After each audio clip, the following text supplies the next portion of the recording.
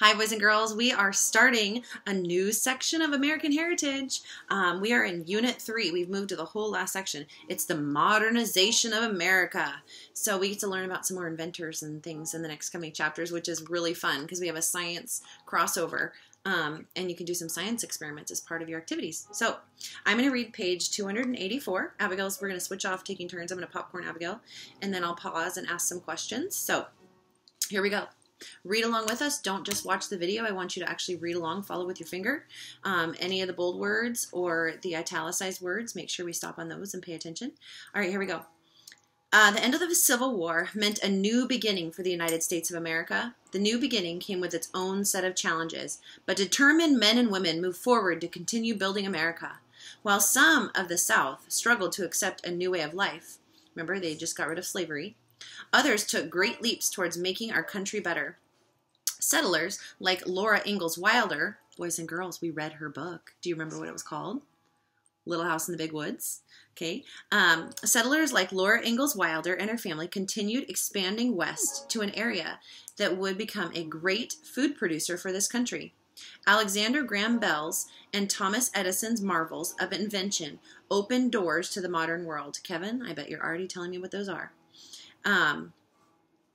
African-American educators, Booker T. Washington and George Washington Carver, inspired their students to reach for the stars. I love those chapters, by the way.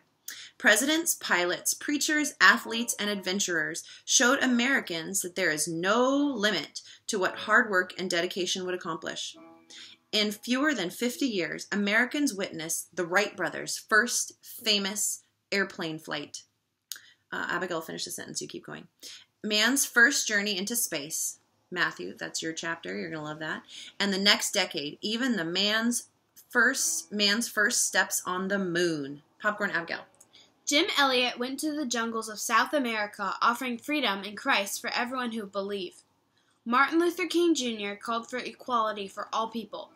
Ronald Reagan challenged the communist leader to tear down the wall that divided the city of Berlin, Germany. These and many other heroes stood up, took a chance, and changed the world. They came from ordinary homes and ordinary schools in ordinary towns. But their determination to do something that mattered was extraordinary.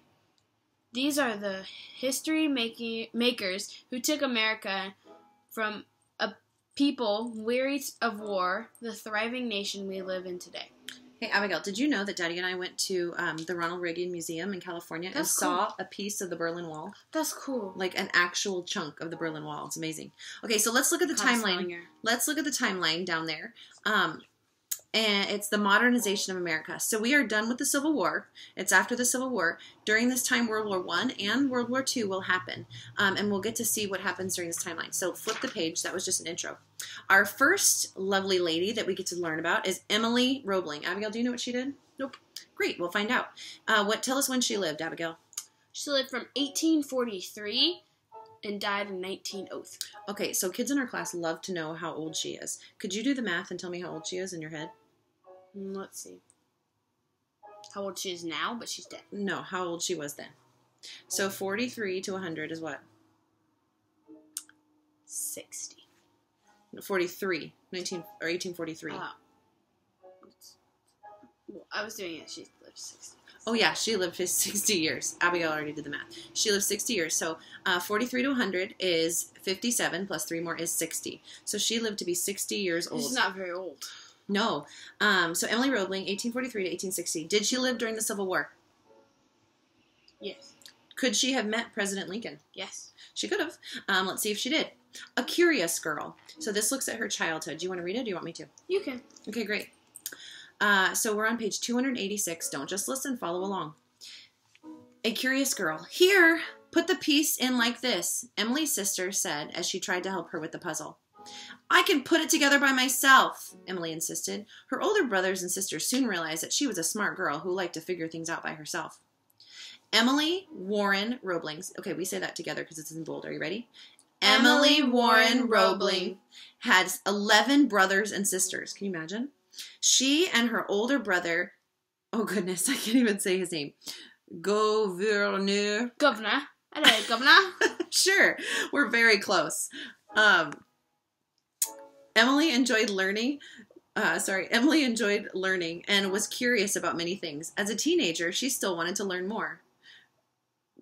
Governor, I'll just say that, paid for her to go to a special girls' school. So what did her brother do to help her? He paid for school like college. I think it was a younger grade school, so they just had. I know, but like school. It was like their schooling, where she studied subjects in science, history, geography, and French. We love French. Emily also took classes in horseback riding. Who does that remind you of? In my class, horses. Not Presley, that's for sure. Sure, not Presley. Emily meets her husband, Popcorn Abigail.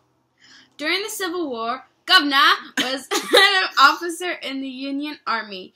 When Emily went to visit him, he introduced her to a young officer. Emily, I would like you to meet Washington Roebling. Washington, this is my sister Emily Warren. Emily and Washington liked each other right away. They became best friends during Emily's visit. He watched as she comforted the injured soldiers, wrote letters for them, and helped in other ways. When Emily returned home, she and Washington began to write letters and visit each other when they could. In about a year, near the end of the Civil War, they got married. Ooh! So what war did Emily Roebling's husband fight in? The Civil War. Yes. And did he fight for the North or the South? Let's see. Where is it on the page?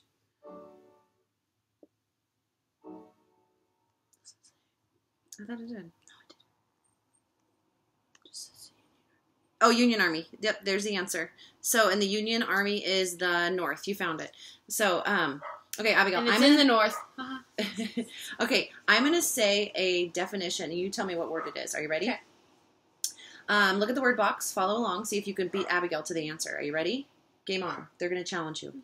A skilled laborer who agrees to complete a job for pay. Go. Contractor. Yes, it's a contractor. All right. I beat you all. Probably. All right. Who is the woman who helped her husband supervise the building of the Brooklyn Bridge? Emily. Go. Emily Roebling. Yes. All right. Kevin's probably saying the answers before I even finish, just so you know. Yeah. A person who designs and builds structures. Go. No. A person who designs and builds structures. Oh, I thought we did that one. Engineer. Sorry. You probably beat Abigail. We already did that one. Don't shake the thing. Okay, so what was the name of the bridge across the East River that connects Brooklyn to Manhattan? Brooklyn Bridge. To Manhattan, New York. Brooklyn Bridge. Yes. Excellent. We're going to learn about that later.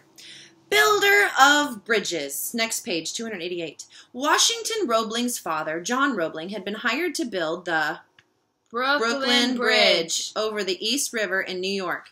The bridge would connect the two cities, Brooklyn and Manhattan. Building the bridge would be one of the largest building projects in American history. So what two cities did it connect? Brooklyn and Manhattan. Well, John Roebling worked on the design of the bridge. Emily and Washington Roebling traveled to Europe to give Washington the opportunity to study the bridges there. He wanted to learn all he could about their construction and about a sickness that was common with bridge builders.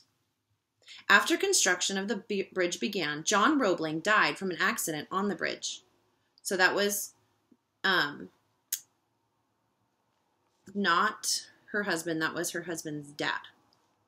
Okay, so John Roebling died from an accident on the bridge. Washington took over the construction as the chief engineer of the Brooklyn Bridge project. So Emily Roebling marries Washington Roebling. Washington's dad is named John. His dad's working on the bridge but dies. So who takes over? Emily's husband, Washington. Okay, Abigail, your turn. A determined wife. The illness that Washington Roebling studied in Europe was called decompression sickness. Sadly, he became ill with the same sickness while working on a tunnel under the water. Because it was hard for him to walk, he had to stay in bed most of the time. He could not leave his home to supervise the workers, but Emily Roebling was determined to help her husband stay in charge. Washington Roebling could see that a bridge through the telescope he used in his house. He told his wife what needed to be done, and she then told the workers... Okay, so pause right there. So decompression sickness, so it can happen. I don't know if you know anybody who's a scuba diver, but when you go under the water, we learned about air pressure and water pressure a little bit in science. So when you are underneath the water, so in these structures, they had to go way down deep to do the footings of the bridge. Now, underneath the water, there's a lot, the pressure is much different. So your body adjusts to the pressure. But if you come up too fast, the decompression doesn't happen right. So these bridge builders who were going down deep and going in the different levels of pressure, when that changed too fast, it actually made them sick and it could kill them. So divers right now, and there are underwater welders and things like that, they actually are very careful about decompression and making sure they adjust to the pressure as they go so this doesn't happen to them. They don't get decompression sickness and then they don't die. So amazing though. Can you picture in your mind? Her husband is there, like from his window with like a telescope, watching the bridge and saying, "Oh, they need to do this and look at this." And he's watching all day, and he comes and tells her what to do. So that's what's happening. So he's sick. He's at home. She goes, tells the guys what they need to do, and he's there with his little telescope, looking out the window, watching their work. Okay, Emily Roebling also studied the different problems of the construction and learned the strength of the materials they were using. She studied how the cables of the bridge were made and how much weight they could hold. Back to me. She learned new things each week about construction and engineering. Emily Roebling went to the bridge worksite every day. She gave her husband's instructions to the workers and answered their questions. Then she brought her husband daily updates from the workers. Mrs. Roebling kept very good records of all the work that was done. She answered mail and talked to each contractor before he was hired. So what was a contractor again, boys and girls? It's someone hired to do a job. So she's telling them all this information and going back and forth. And if you're telling people information, do you think you're going to start understanding it and learning what it means? Yes. So she was actually learning about the engineering stuff that her husband was telling. Her husband was telling the contractors and the people working on the bridge. So she was learning as she was delivering information. Some people said that the Brooklyn Bridge would not be finished because of the high cost and delays in the work. They wanted to hire a new chief engineer. But Emily Roebling wrote down her husband's reasons for why he should not be replaced. Mrs. Roebling bravely spoke to the American Society of Civil Engineers. So remember, boys and girls, this was a day when women weren't valued the same in different jobs in different fields like this. And so for her to speak in front of a group of engineers was a big deal at the time. At that time in America's history, women did not give speeches in public. But Emily Roebling's ideas in the speech were accepted by the engineers. They realized that her knowledge of engineering was amazing. So she had learned enough from her husband to communicate this so well and to communicate what he was saying that they said, "You know what? I think you guys can do this. All right, let him keep working." Emily Roebling continued to supervise the bridge construction for 14 years. That's how old my brother is. That's a good connection, Abigail. Wow, that's a long time. She faithfully reported to her husband in the progress and gave daily instructions to the workers. She attended meetings and was able to answer any questions she was asked about the building of the bridge. Success. I like this page because it's a two-part spread. All right, and you can still see, if you've been to New York, I wish I could say, raise your hand if you've been to New York. I've been on the Brooklyn Bridge, and I've got to see this. This is fun. You can comment, Bella, always. No comments. No comments. Never mind. But you can tell me during Zoom if you've been there. Yeah. Success! On May 24th, 1883, the Brooklyn Bridge was finally complete. It was completed. It was more than a mile long. The President of the United States, Chester A. Arthur, and the Governor of New York, Grover Cleveland, who became president later. Resigned due to a water. Yeah, which that's Richard Nixon. No, but Cleveland became a president later too. Oh, Grover Cleveland vetoed more bills than most. Yes, but at that time he was just the governor. Keep going. Where at the ceremony to open the bridge, Emily Roebling was given the honor of being the first person to ride across the bridge. Okay, Abigail, I don't know if you know this, but the book gives us real big clues of important things they don't want the kids to forget. So see how that's in italics? Mm-hmm. So just a hint that might be on your quiz. Who was the first person who got to ride across the bridge? If they asked Abigail, and I give you multiple choice of who was the first person to ride across the bridge, and I said Grover Cleveland, Chester Arthur, Emily Roebling, or Washington Roebling, what would you say? Emily Roebling. She was teasing. Emily Roebling. Yes, go ahead. She was praised for her part in making sure the bridge was built correctly. Though that'd kind of be scary, riding across first and be like, and then it just collapses. I know, good but thing. But it didn't. So. It didn't. Phew. The opening day of the Brooklyn Bridge ended with a party at the Roeblings' home. Kind of fun. It's like a little party parade. Emily Roebling was glad that her husband could be part of this special celebration. After the Brooklyn Bridge was completed, Emily Roebling designed a new family mansion and supervised its construction. Do you think she had good money after all that job? Probably. And she had the skills, too. She went to college, and at the age of 56, she received a law degree from New York University. So, boys and girls, she had spent her whole life learning and said, I want an official degree. I want to learn more. And so she went back to school and got her another law degree at the age of 56. It is never too old to stop learning. Mrs. Roebling traveled and gave speeches and lectures for the rest of her life. She died at her home on February 28th, 1903. You want to finish that? In 16? No. Okay. In 1964, the Brooklyn Bridge was named a National Historic Landmark. Today, tourists can take the pedestrian walkways. Do you know what a pedestrian is? Just people. A walker. Like someone who's like walking. I'm a pedestrian. So not cars is what they're saying.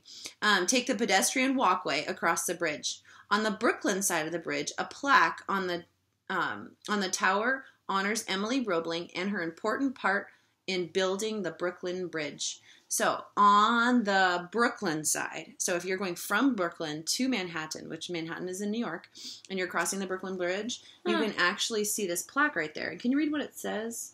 Like the main part? Her husband died after her. That's interesting. Even though he had that. Yeah, even though he was sick. I wonder who took care of him after that. Good question. Interesting. So the builders of the bridge dedicated this in memory of Emily Warren Roebling, 1843 to 1903. So do you think they put this plaque up while she was living? No, because it has her death date on there. And it dedicates it to Washington Roebling and John Roebling. So all the people who worked on it. Her dad, her father-in-law, her husband, and her. So if you go to New York and Brooklyn... Wait, her father-in-law lived longer than her? No. But his name is on there, too. He died in 1869. Her father was named John. Her father-in-law. Oh, 19... Okay, never mind. Yeah. I read it wrong. Got it. When did Emily Roebling... When did Emily Roebling... what did Emily Roebling receive at the age of 56?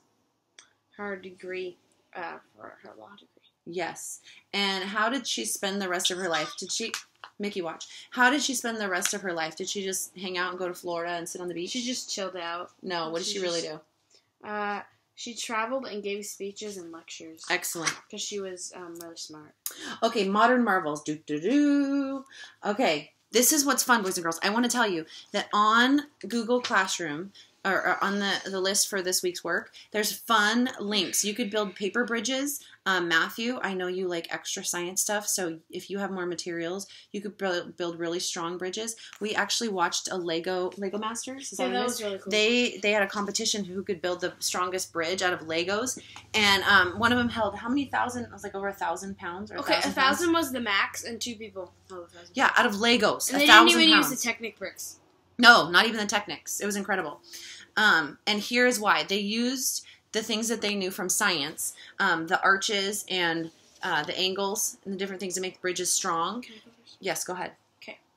Nice and loud. Bridges have been built throughout history. The first bridges were logs that naturally fell across the stream, or rocks that rolled down a mountainside into a river. The first man-made bridges were probably made of wooden logs or stacked stones. A few simple bridges still stand today that were built before the time of Christ. Amazing. Wow. There are footbridges, railroads, bridges, and 4 main types of modern bridges and vehicles travel across.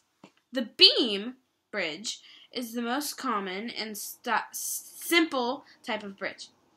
It is made of piers or supports in the middle that hold it up.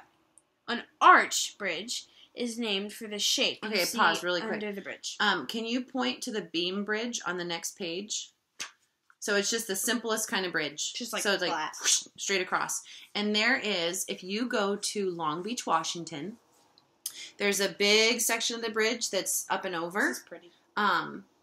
And then there's a part that goes straight across, and the seagulls. Do you remember that part? And like the seagulls would fly by the car. No. Yes, it's that long part that goes to Long Beach, Washington. I don't remember that. We'll have to go again when everything opens up.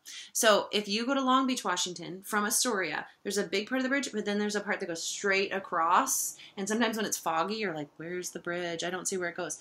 And that section is a beam bridge. So ask your parents. And you know what? You can actually go take a drive right now. When you guys are locked up on a weekend, you're like, we have nothing to do. Let's just go drive and go see how many bridges we can find around town. We'll just keep our windows up and turn on some music. That could be a project that you do. All right, Abigail, sorry, I interrupted. Keep going. Where was I? Beam bridge, then a pier bridge. Oh, I did the arch bridge. I just interrupted. The arch bridge. Truss bridges have, not trust, truss bridges have straight beams that are often connected with a triangle shape. The suspension bridge is strong enough to cross longer distances. These bridges use strong cables to hold up the bridge. Okay, now what kind of bridge was the Brooklyn Bridge? Do you know? The the one that holds it. Suspension bridge. The one I just said. Yes, suspension bridge. Okay. These She's bridges quizzing are me strong. now, boys and girls. The Roebling's Brooklyn You can quiz Bridge. your mom and dad too. The Roebling's Brooklyn Bridge is a suspension bridge held by cables. It's about 150 years old and still standing strong. And if you've ever gone over the Golden Gate Bridge in San Francisco, you've gone over a suspension bridge. Whoa. You can actually drive through and from Portland and see if you can name all the bridge styles. That'd be fun. Maybe we should do that if we get bored in the house. Suspension bridges in Portland? Let's go see. You know which one's a suspension bridge? You know the Tillicum Bridge that we always ride our bike over by Elmsey? That's a suspension bridge. Yes. Okay. Different materials have been used throughout history to build bridges. Wooden bridges do not stand to test the time because wood can rot and decay. Makes sense. Bricks have also been used for bridges. However, bricks cannot hold the weight of a long distance. Steel, cement, and concrete are the most common building materials for today's bridges. Bridges must now be built to withstand even the strongest earthquakes. True. The longest bridge in the United States is in the state of Louisiana. It's 23.9 miles long. That's almost a marathon, boys and girls. And crosses Lake Pontchartrain. Yeah, I would never call Pontchartrain. The longest bridge in the world is in China.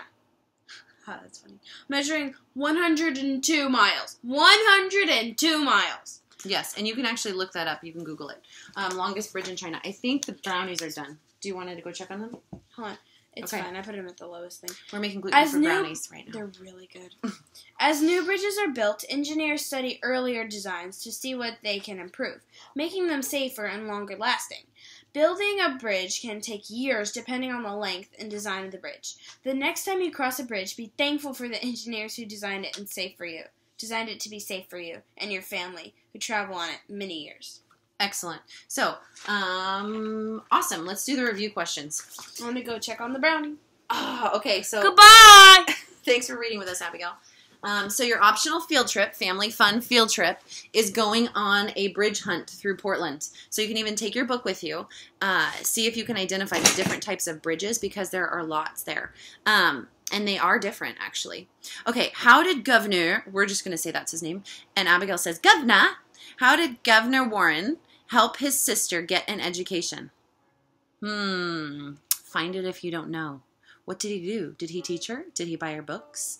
Did he build a school for her? What did he do?